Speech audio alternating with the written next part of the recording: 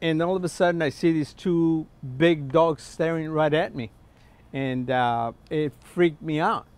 A Chula Vista man watches in horror as two loose pit bulls run into his home and after his cat. His beloved cat would not survive, but tonight a remarkable turn of events. As 10 News reporter Michael Chen tells us, the cat's owners are now going public in hopes of helping the dogs.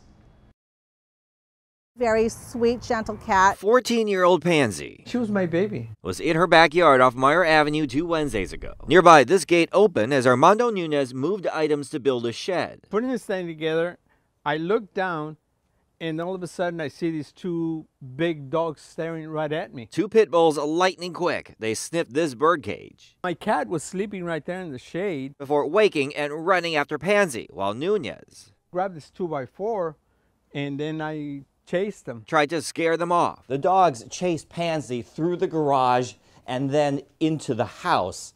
And a few minutes later, the dogs took off under the garage. Moments later, I was shocked, and then I started yelling. a grim discovery and a call to his wife Diane. I was driving crying. Family members went looking and found the pit bulls in a nearby construction site. When Diane saw them, her anger and fear Happy looking with their tongues all out. turned into something else. I cried again, and I felt so bad. Tears, this time for the dogs.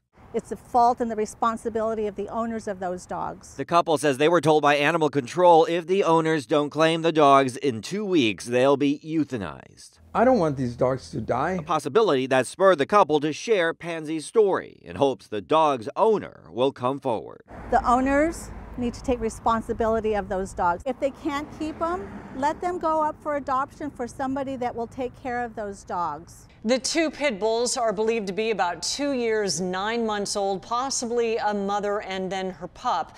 Chula Vista officials just confirmed they have identified and tried to contact the owner, who has until tomorrow to come forward.